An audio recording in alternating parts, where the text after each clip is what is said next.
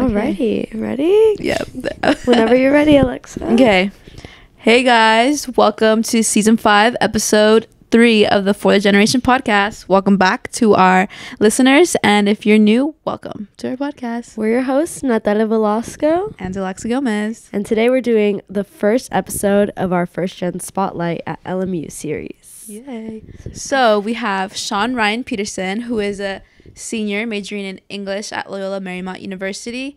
Currently at LMU, he is on e-board for the LMU Kyodai Club. Thank you. He has voiced Chadley on the Final Fantasy VII remake, and he also voices Valentino on Cartoon Network's Victor and Valentino. He also has other projects that he cannot disclose with us yet. Yes. We're Those so pesky excited to NDAs. have you.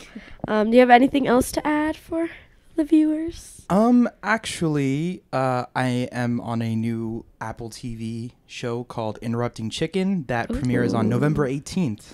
I was only that's recently soon. able to announce that one, so yes. That's so Yay. exciting. All right, so to start us off, how did you choose your major? I'd actually originally come to Loyola to study psychology. It was something I had an interest in, and it was also I didn't want to come in majorless. I'm sure some of you can understand that struggle. Yeah, definitely. Eventually, though, I kind of not fell out of love with psychology, but I found that I really enjoyed the writing part more than like the statistics and the mathematical research part of it. So I'm like, okay, I know I like writing. I can tolerate research for academic sense. So I think I'll switch to English major and, see if I can focus and take classes that focus on creative writing for fiction, which is what my specialization is. That's super nice. Yeah, I'm in stats right now for psych. Very difficult. Yes, I do remember stats. That was a fun class. It's crazy. So how long did you stick with the psychology major? I was technically a psych major for all of freshman, all of sophomore, and the first semester of junior. But by the time I was taking that last semester of junior before I made the switch, I was actually already taking like journalism courses and like miscellaneous general flag. So pretty much by junior, second semester, I was full-blown English major. But I finished all my course, so I'm just taking English courses all the way. Oh, that's super nice. So how does your major tie in with voice acting? Well, creative fiction writing is something that can also translate to screenwriting. Yeah. I didn't have the chance to switch over to SFTV, but I very much enjoy it. And I'm actually studying how to use certain screenwriting programs on the side. And I hope that maybe if I write a book one day, I can make it into a script and then pitch it to a studio. Oh, that's super cool. So do you feel like you would have wanted to do screenwriting over English or what I'm do you not think? sure. I definitely think there's a lot of pros to sticking in the liberal college and that in also another sense, the English major is a little more versatile. Right. To all of my struggling college students out there listening to this, a degree in any field is useful. I know maybe you might think that it might not be, but I assure you just saying that you have a degree from an accredited university will get you a job. Yeah. Maybe not in the field you want, but it will get you a job. Yeah. So hold on to those expensive pieces of paper, everyone. Yeah. Oh, yeah. Well, I feel like that kind of goes with like this whole idea of like first gen. Like, so how has your first gen identity kind of impacted your college experience, and like, did it have anything with you, like, I guess, switching from psychology to English? Like, how did that go? It came with its own pros and cons in a sense. I came, like many first-gen students, to college knowing absolutely nothing. Right. There's still things I discover about LMU every day and the facilities it offers. Something I definitely feel like that could be improved upon. I think people need to tell their students a little bit better, either the directories to where they can find the information or just telling them outright. I also feel like some of the pros, though, was like everything's been very enjoyable. Everything's new. No one told me what to expect. Right. No one could tell me in any definitive way, this is how it's going to be. Or at the same sense, how I guess I was a little extra nervous about switching major because I was like, oh, is that a bad thing? Do people switch majors? Yeah. I thought you're supposed to just stick with it, even if you hate it at a certain point, just get the degree in it. But I'm like, no, it's learning in a very special kind of sense. You get over things and you learn things that no one can really verbally tell you. Right. I even feel like families who've gone to college for generations can't perfectly explain to their son or daughter or their they, them, all my non-binary pals, what they could expect going into college. Right. And that's what I think is also special about the first-gen experience, because now you also have that knowledge. You can tell future generations, your own kids. Yeah. And if not, then you can just tell them, buckle up, son. It's going to be a ride. Do you think your first gen identity impacts your career at all, your voice acting?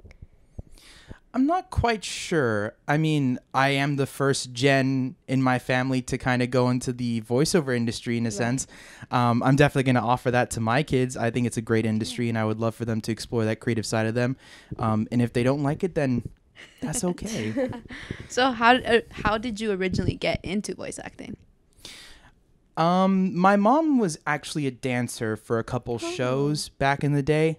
So when I was watching TV, I was about like 8 years old. I think it was Pokemon or Yu-Gi-Oh, Digimon.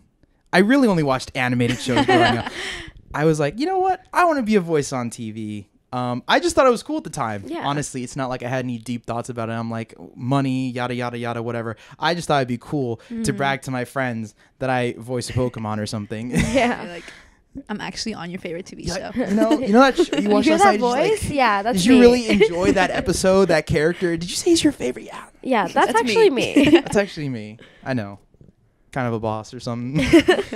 But yeah, I sort of just got into it, and really just because I thought I was really interested in it, but I sort of discovered a passion for it. I've been doing it for 14 years, and I'm not going to pretend like wow. all 14 of those years I was sure of it. Like, yes, this is what I want to stick with for the rest of my life. There were ups and downs. There were dry patches where I was like submitting for auditions and nothing was coming through. No news, no feedback, no nothing.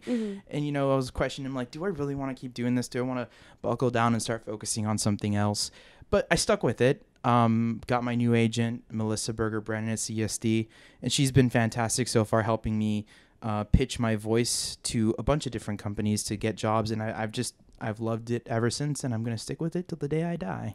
That's or super cool. I'm no longer able to speak words. How does like the agent work? Like, do they like tell you like, oh, this new show needs stuff? Kinda. I wish it was a little more personal like that, but I understand that at this point agents have thousands of clients underneath them. So it's more like a giant email list. Like, imagine you receive an email from a club saying meeting tonight. That's kind of what like it is. Casting calls where they just send out an email saying project name, always fake, never the real project name. You're never supposed to know what you're going out for. Here's a role. This role is for a Caucasian 13 to 15 adults to play younger, or this one's 8 to 10. We want real kids for this one. This one female but non-binary as well. You know, just like those are how you receive them. You receive a character name, their ethnicity, their gender identification, if any, age range, whether they want legal 18 or actual 18 plus to play them, and then a character description, like a breakdown. Okay.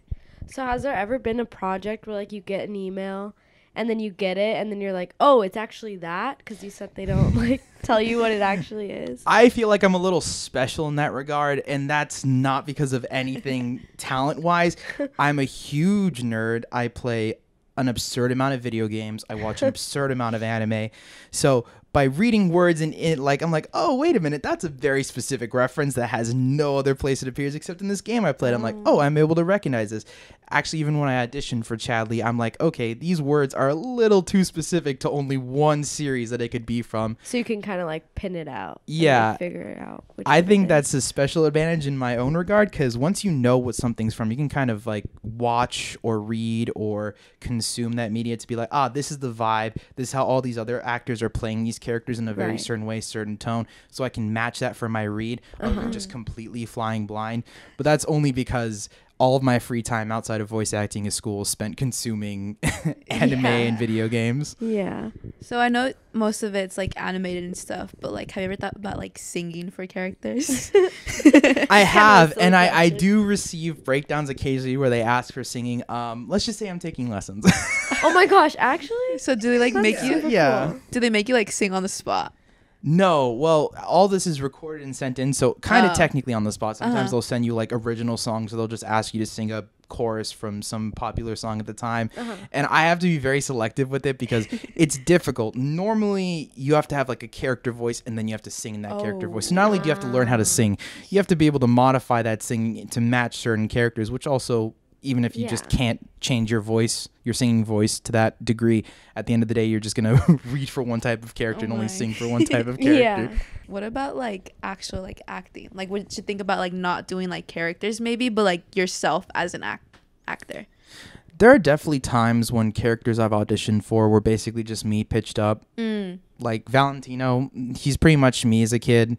He's that schmarmy know-it-all, even if he's wrong, he'll die on the hill that he's right sort of kid.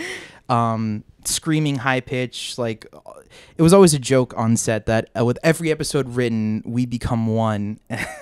as basically my own sense of humor started to bleed into the way the character was written by the storyboard artists, which we were a special show in that regard. Storyboard artists, in conjunction with screenwriters, were the ones who were actually writing the scripts for the show, which is actually a very unique creation process for Victor and Valentino.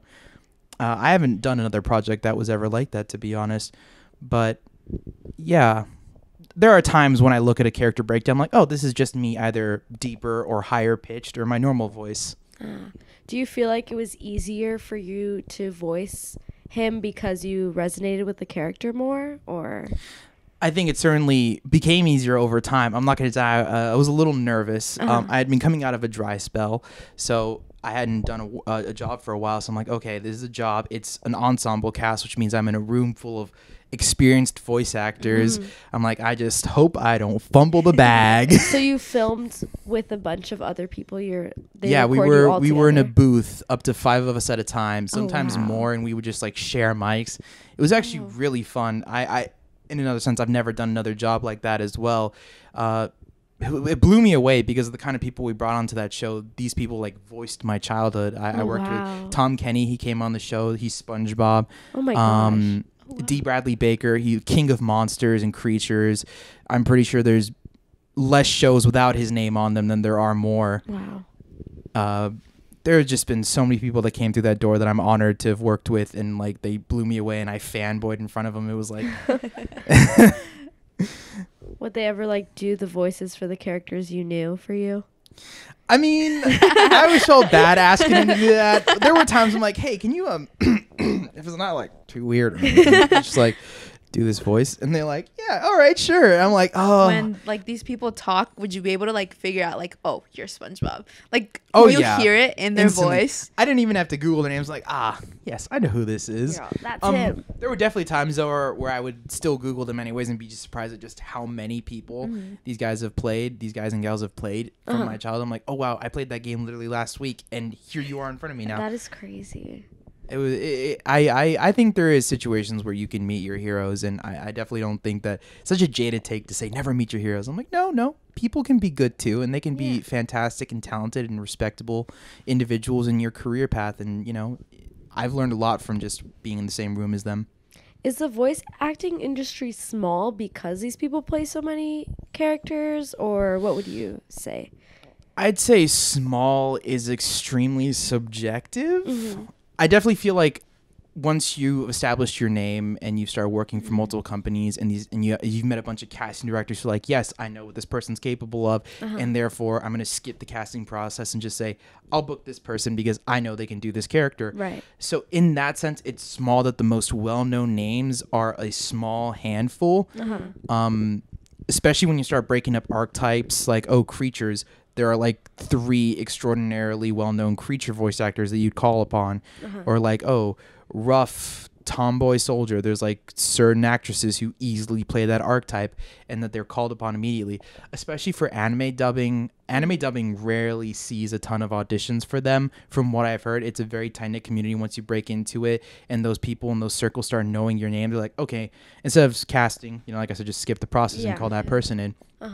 But there are a lot of aspiring voice actors. There are a lot of people who just haven't had their chance to get their break yet. And, for a while I was one of them. So, like, I know what it feels like. And even though it's small, they all treat each other with such an insane level of like mutual respect and kindness and like mentorship to one another, because everyone's done something that no one else has before, that it's just like, it's really chill. So it's not like a super, even though you are literally competing with someone for that role, it's not necessarily competitive in the, when you shake their hands, you wish upon their downfall type of vibe. Yeah. So could you explain a little bit more about like the process that you like go during like recording? For like auditions or work? Work, yeah. For work. Well, I usually listen to my audition tape for the character if that's what got me the job. Sometimes I do an audition and it was so wildly different from what they ended up having me do once I got in the booth. Like when I first auditioned for Chadley from Final Fantasy VII, it was an extremely strange circumstance because I had later learned that I was booked off a British accent, which the character does not have. So I thought that was absolutely hilarious, which is why I'm like, yes, I can't use my audition as a reference for going into work because that's so far off the cuff of what they actually hired me to do. But they just heard that I was able to hit those youthful pitches that they wanted for the character. So that's why they ended up hiring me for it, despite the fact that I submitted an extremely strange audition. You did a British accent for that one? I did a British accent for that one. It was actually last year we would like do British accents, but we would like very break into often. them. Just break into them at random. We're not very good at it. No. Except Chadley was a little more higher pitched, very smarmy, very intelligent. That's crazy. He would sort of speak with this know-it-all attitude, but it was so kind with such a smile that no one would ever like hate him for it. It was interesting. But, you know, that's not what they wanted when I walked into the booth. I'm like, all right, guys, I'm here to do my job. I'm like, no. Drop that. Drop that. I'm like, okay. So how long are, like, your hours? Like, when they're like, okay, you're coming in today, how long are you working? Typically, sessions are about 4 hours. Oh, wow. 9 to 1, 3 to 7, 6 to 10. For 6 to 10 is pretty late, especially when I have to drive back from Burbank, which is usually where I record my sessions. Oh, wow. Yeah, it's usually 4-hour segments throughout the day. It entirely depends on the studio. I know sometimes studios are like, we really need to bang this out, so I'm going to have you stay for like 6 hours. Oh, jeez. And I'm like, oh, that's fine. Yeah. I mean, there's a limit to how long they can keep you on set, not just by law, but by like a sort of sentiment of like, yeah, your voice is probably going to start giving out by hour 4. Maybe we should just let you go because these next 2 hours might have like next to null usable tape. So yeah. So how was the process? Like, how long were you recording for the Victor and Valentino? Like, we were recording for several years, but we were doing 4-hour sessions for that as well. Normally in the morning, though. So I was going in at like 9 to 1. Those were typically my hours for Victor and Valentino. Although they became a lot more sporadic and all over the place during, well, COVID. Right. The Great Black Plague of 2020 and 2021. Do you like take breaks in between like filming like these 4-hour sessions, or is it just like straight up you like You're talking in the the booth whole time? We have like 5-minute breaks, 10-minute breaks. For Chadley, it's a little more arduous in the long term because his lines are very eloquent and use big multiple syllable words. Really putting my English major to use there. See, crossover between career and my major. I'm like, I know what these words mean and how they should sound. See, degree being put to use, everyone. I'm proof in the pudding. So we take like 30-minute breaks for Chadley as well, because also like my booth director and my engineer, those guys have been there since like 6 a.m. doing sessions, and they were going to be staying long after I leave at like 7 or 10 to like clean up and double check the reads. So I'm like, yeah, you know what? You guys take your 30-minute breaks. You need it more than I do. Oh yeah, that's crazy. So how was voice acting during COVID? Like, how was that for you? It was a godsend, mostly. It was nice to still be able to work and talk to the people that I loved working with, even though it saddened me that it was over a Zoom interface. Didn't always get to see their faces. Sometimes their cameras didn't work, or sometimes they had to leave right away or just record their lines and go, where normally in the past we'd be able to go to lunch afterwards, really hang out. But it was still a godsend because I was so happy to be able to talk to these people and see these people. It was, like one of my few anchors to a past I didn't know how long it'd take to get back, Yeah. COVID was such an uncertain time. It was like, when's the vaccine going to be made? How long is it going to be? Is it going to get worse? What if it mutates? It was really like a doom spiral, like scrolling through Twitter on any given day. Oh, yeah. It was just, I really enjoyed it though. Although there was definitely the scramble at the beginning to like get the required pieces of technology to film, because you can't just like grab one of these fancy microphones we're recording this podcast on and hang it in your closet and hope that it sounds good. Yeah. I had to buy some crazy microphone called like a Neumann U87 some German, Belgian, Swedish company. Apparently those are studio quality mics, but not even just like normal studio quality, like singer studio quality. Oh, wow. And then I had to pad down a whole room, buy like 3 audio amps, download like multiple different long distance recording softwares like Source Connect Now, and there was a couple other ones I'm blanking on. Maybe it's good that I'm blanking on it. Block out those memories. And it was interesting though. But I also learned a lot. It was an opportunity to learn how to be an audio engineer. Because the world, in a sense, will also never recover in a certain way. Working from home for all industries has become like a new sort of standard for people. Right. And like people can look for jobs that say, I would like to work from home. And there are companies that are offering that because in its own way, it's more efficient. Right. Yeah. For auditioning more than anything, making actors learn how to be their own engineers in a certain sense, from being able to stop recordings, edit audio, clip things, and then download into export to MP3 and submit on their own, really streamlines the audition process overall, and has actually opened the opportunity for a lot more people to enter the industry, which is great. More people into the industry, more people exploring their passions. I couldn't be happier in that regard. It's become a lot more accessible, and at the same time has made it so that people have to learn and educate themselves more. I always believe in bettering one's craft no matter what field you're in. Right. I don't think you should ever really stop, because complacency can just like lead to so many problems. So yeah, I there was ups and downs, pros and cons. Yeah.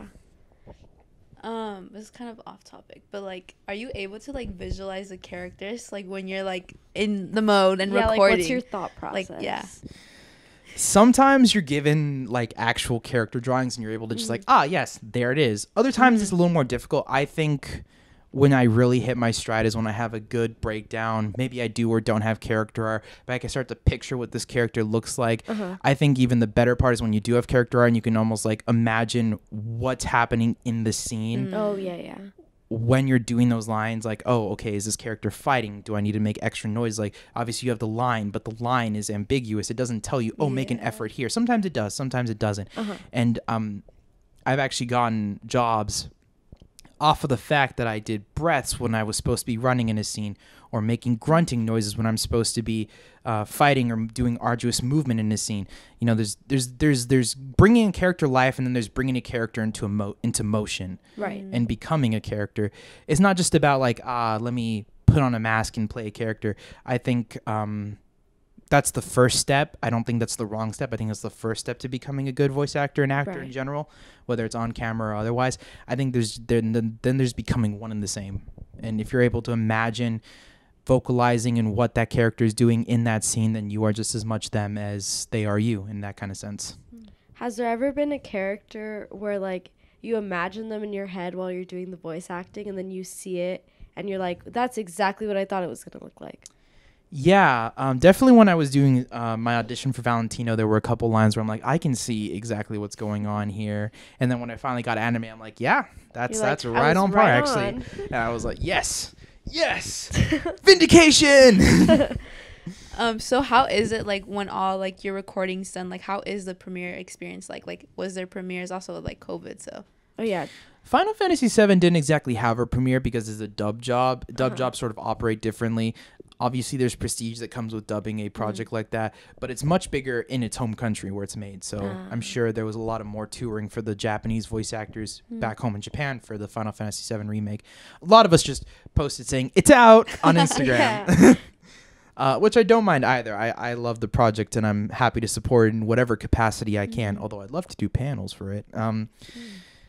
But for Victor and Valentino, we had like a whole premiere party. It was amazing. One of the happiest memories of my life. We just went to this bar. I was the only one under 21 there. Everyone was offering me drinks. It was hilarious. Didn't drink any. I'm a good Christian boy. Don't get mad at me, Loyola Marymount University. And it was just meeting all the storyboard artists, all the directors, the producers, all the CEOs behind it, just to see all the people who were behind this project in Run Room, who believed in it, who supported in it, who helped brought it to fruition from an idea from one man, Diego Milano, boss man, best buddy, to being able to put like to animate it, put voices on it, and then release it to the world was a special experience. That's really cool. Do you have any other career plans or aspirations, or is voice acting the end all be all for you? Voice acting is not necessarily the end all be all. I definitely hope to one day pitch my own show. If not, at least write a book and then work on pitching a show.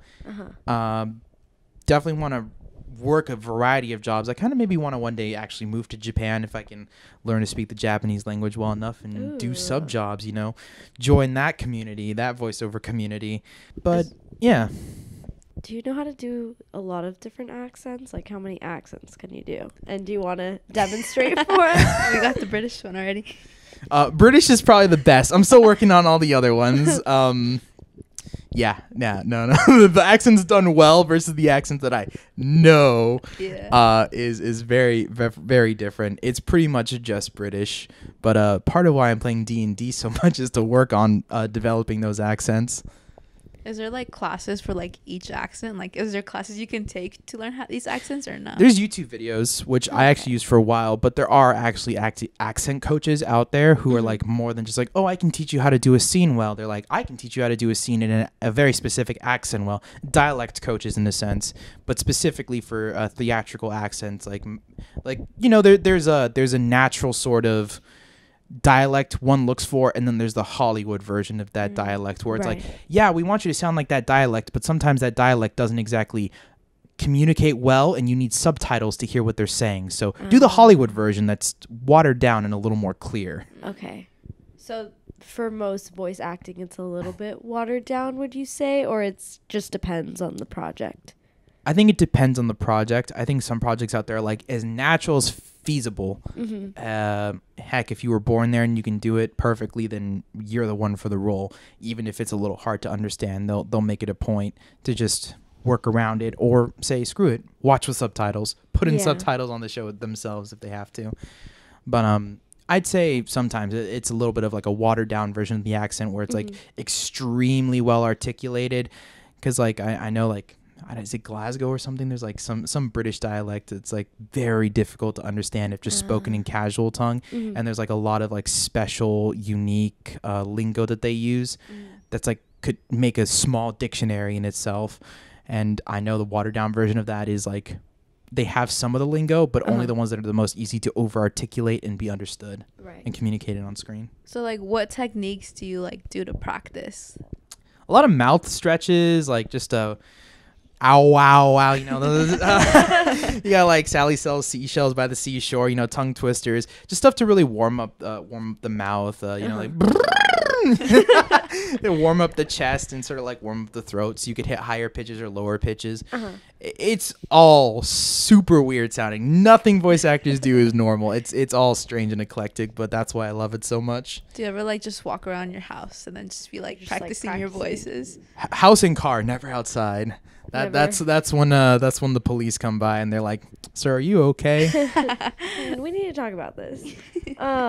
So what would you recommend to someone who wants to get into voice acting? I do believe that consuming media is a good part of voice acting because you're exposed to a lot of accents that are reoccurring commonly on TV. Obviously, British is the most predominant accent besides neutral American or like Southern that appears on TV. You can learn the tones of shows. I definitely even think if you never watched a show before, but you can like if they rarely tell you exactly what the project is, you should go back and watch the show. Understanding a show's tone, or even understanding like an executive producer, cast and director's past projects, information gathering is a huge part of creating characters for voice acting. Because like, oh, this person casts dramas primarily, so you can assume that you're not going to pull out a cartoony, funny voice to do the project they're asking for. Normally, they'll tell you the tone. They're like, it's a serious, grounded tone, no cartoon voices. But sometimes, you know, there's that little extra step of like, okay, but this person did like sci-fi dramas, so maybe there's a little essence of something strange to it, a little etherealness to it. other than that, it's just practicing voices. It doesn't have to sound good the first time you do it. No one sounded good the first time they put on an accent. They had to practice it, had to repeat it multiple times, watch all manners of videos, look at past examples in media of what those accents might have sounded like to see what they can do. It's like no one's like, yes, let me put on a British accent and it sounds so good for the first time I've ever done it. No, it sounds funky. It sounds stereotypical. It sounds strange. I know mine did. And if someone isn't, then they're a prodigy and they should find an agent to meet right now and sign up. How long did it take you to perfect your British accent? Years. Wow. Absolutely. We gotta start practicing more. But before I ever could book a job off of it, even though they ended up having me just do neutral American, years. Yeah. There's a lot of small nuances. Obviously, like there might be year 2, your British accent sounds pretty good, and maybe some fantasy project where Britain doesn't really exist will be like, screw it, you sound fantasy enough. Come on down with your watered down British accent. But like other projects, like we want perfect received pronunciation British, which is like movie British accents from like the 60s and 50s. Oh. Is it ever like hard to hear back like all the recordings you've done? Like do you like sit there and like listen and you're like, oh my God? There was a time when I was like, I don't want to hear my own voice. So you tell me if it's good, but don't play it back from me. I was super self-conscious about hearing my own takes. I'm like, yeah, that's pretty bad. Even if it wasn't, even if they were like, no, this sounds good, that's why we hired you. I'm like, no, cap. Sounds bad. I'm good. We're both like that too. Like with this podcast, I think like the beginning we were like, no, we we listen. could not listen to them. We like, okay, we're gonna break up and like listen to ourselves because we would have to like obviously like check it. Yeah, and make sure it's fine. And we're like, okay, bye, go over there. And we're pretty new to this whole thing, so it was. But I think now we're better about it. Yeah, it's something you slowly get over. It's not something like, I mean, maybe someone out there who's starting is like the most confident person in the world, and they think their voice is a gift from God to the earth, so they're able to just listen to themselves back first time, no problem. But I myself was like, no, I don't think I want to listen to my voice, and it did. I'm good. Much like the accent, it took years for me to get over that. It was not an immediate hurdle. It was like, yes, this will take a while, and then I'll feel confident enough to listen to my own voice back. So now you're good. You can listen to your stuff. Yeah, well, I would certainly hope so by now because I'm doing all of my own editing for my audition. So if I can't listen to myself back, then I'm just sending them out into the ether all blind. Just putting them out there. Do you have any plans after graduation? Plans for the most part just to keep auditioning, keep working on projects. I might start like streaming video games. I don't know, as a pastime. Cool. I'm definitely already going to start writing some books. I have a couple ideas in mind that I've been workshopping over the years. Can you share them with us, or no, or like no, not quite yet. I'm gonna keep those ones to myself. Vibe, I guess, like low fantasy modernism. I'm trying to break into the youth adult novel. I feel like it's been a while since the youth adult novel genre has seen like a real resurgence. After like Hunger Games and Divergent sort of faded off into nothingness, it's sort of just been like a dry spell. I don't think I've ever heard anyone talk about the new series of youth adult novels. Yeah, for like years, I haven't really heard anything. And no one's making any movies off of them anymore. So I can only assume nothing new's come out because the only one that I've seen get any recent media is like Percy Jackson, and we all know that's been done for years. Yeah, that's a older one. Do you have an idea of what kind of show you would want to pitch in the future? I know you mentioned wanting to definitely something a little more gritty, probably like an older teen to young adult sort of age range. I don't think I have it in me to write like a show for sub 10 years old. Yeah, I think even 13 would be a stretch. But hey, you know what? Versatility is the greatest thing one can practice. So maybe I'll have to try that one day and I don't know, sell something to Disney Junior. Yeah, I was about to say, do you have like a dream like network that you want to work for, or like you want to pitch them something? I think streaming services are definitely the places to be right now. I know it seems a little uncertain with them all splitting up and every company starting their own streaming service and pulling all their stuff off of platforms. Like, oh god, now there's Paramount Plus, HBO Max, Hulu, Disney, Netflix. Too many. But like at the same time, it's creating like a gap for original content because suddenly Netflix is losing all the stuff that drew people in because they want to have their own original platform. And they're like, all right, well then we need new original content to bring people in and give them a reason to be here on Netflix instead of on Disney Plus or on whoever decides to start the next singular studio-based streaming service. Some more streaming services. Yeah. I think they also have like a little more of a versatility I keep saying that word. A little more variety in their willingness to like take on projects that could fit multiple age ranges, not more adult. Because obviously, when you pitch to certain studios, they're like, "Okay, thank you for this like kind of semi-gory, semi-adult show, but this is Nickelodeon Junior." Yeah. Yeah. Even teen Nickelodeon probably wouldn't put anything out like that. So Like, it's, super it's very crazy. dependent on like who you can pitch to and what their portfolio looks like. Because obviously certain people are never going to make certain kinds of projects, which is Right. why streaming services are like, we take everything because we have genres that we chop up and like categorize as we receive new projects. So I think those are the best kind of people to pitch to if you're not sure where exactly your show might fit, or if you're like stressing over where what studio might be willing to take on your project. So how do you like pitch ideas? You just like show up to their offices, or like? I mean, personally, I have never done it myself yet, so I don't know. But what I imagine it's like is like anything in my industry, which is it's a very relationship based business. So I think meeting people is the key to success as much as your own talent and willingness to hone your craft. Because once you meet those people, they're the kind of people who either cast you immediately or like, oh, hey, you're a great voice actor. I know you're a hard worker and you're diligent. You're telling me you're a writer now and you've got a show you want to pitch someone. Well, I know an executive at this studio who would be willing to listen to this pitch, who would probably also be able to get another board of executives to sit in a room with you and hear you out. So it's very much like what I would think, or at least how I would go about it, or how I think it's probably done is, I know there's projects though. My boss, Diego Milano for Victor and Valentino, told me there was some sort of Cartoon Network pilot program where they would be taking on storyboard artists to pitch shows in the eventual, and they would give them a chance to make a pilot and post it to their respective channels on YouTube and see how well those pilots did. It would be like a text program, Right. Because instead of running it on their mainline channel, like, oh, let me announce this, set aside a time slot for it, see how many times I'm going to run it, see how many people tune in. It's a little more like erratic and not exactly a perfect science. Right. Limited sample size on who's awake in what part of the world at that time. Yeah. It's better to just be like, okay, we got a YouTube channel. We're going to announce that it's on this YouTube channel. And if enough people watch it and show interest in it, enough positive comments, enough likes to view ratio, then we're going to be like, all right, this show is worth giving a green light to make a full series. That's really interesting. What would be like your dream voice acting job? Or have you already had your dream voice acting job? I've had a lot of my bucket list actually, but I guess like a lead protagonist in a video game would be really cool. Definitely video games and cartoons, like especially from Cartoon Network, were like the shows and games I would be watching growing up, playing growing up. So if I could be like a lead character in a video game, that would be awesome. But like I've already been a protagonist on a Cartoon Network show, so that was actually a major goal of mine. Little voice acting bucket list scratched off on that one. Just more jobs. The dream of every voice actor. Yeah. So you've been doing voice acting for 14 years, correct? Yes. So have you ever like felt like this imposter syndrome, like this idea of like you don't belong like in this industry? Or Oh, the voices in my head. No.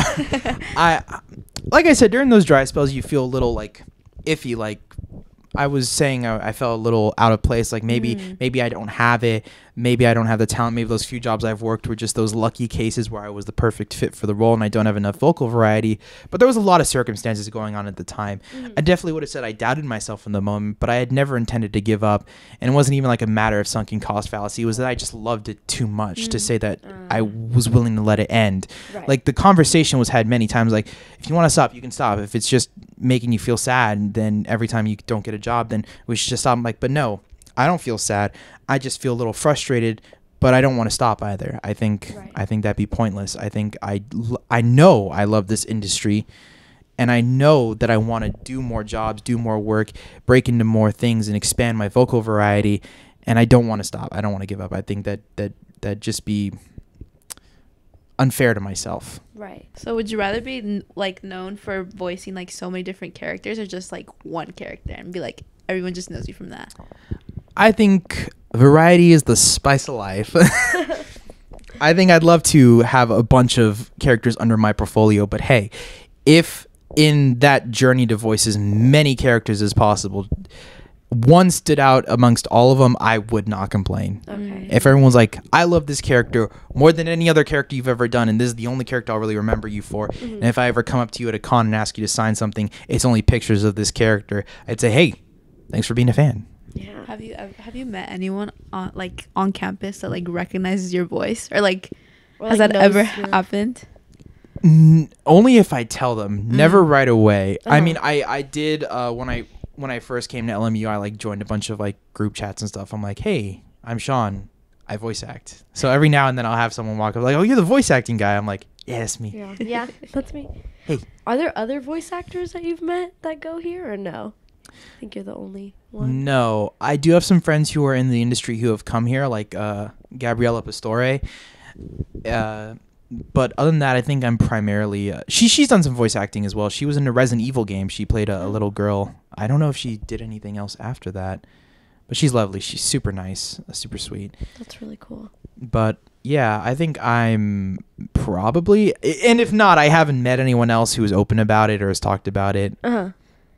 But yeah, I think I haven't met another voice actor on campus. Yeah.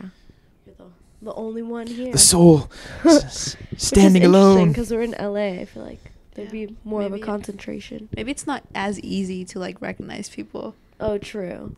Like For voice acting, it would definitely be a little difficult. If someone Yeah. never said what they were until they did the voice and you know the project well enough, even if they did the voice in front of you, you'd be like, oh, that's a great imitation. Oh, cool. That was Sounds so fantastic. You cool. must really love that piece of media then if you're able to do that voice so well. Like, Actually, I was do. in it.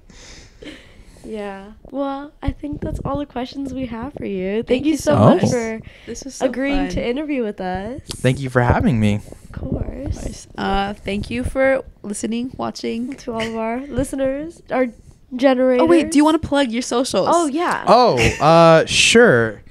You can follow me on Instagram at Sean Ryan-Petersen. I spell Sean the correct way. It's SeanRyan. Peter, SEN, not SON. I am also Irish, so Ooh, that's the correct way of spelling Peterson. Yeah. You know where to find us for the Gen, TikTok, YouTube. Instagram. Do Twitter. you have any projects you want to plug? Or- I'll just replug the one I did at the beginning. Yeah. Apple TV's Interrupting Chicken. It comes out November 18th, so 2 days. Ooh, Yay. exciting. Okay. Well, yeah. Thank Thank you so you, much everyone. for listening, everyone. You know where to find us: Twitter, Instagram, TikTok. All the social medias. You know. All of them. Yeah, all of them. Apple Podcasts, Spotify, wherever you're listening. Google Podcasts. Okay. Yeah. Thank you so you. much. Bye, guys. We will see you on our next episode. Godspeed. Bye. Thank you. Bye. Thank you. Yeah, thank you so Fun. much.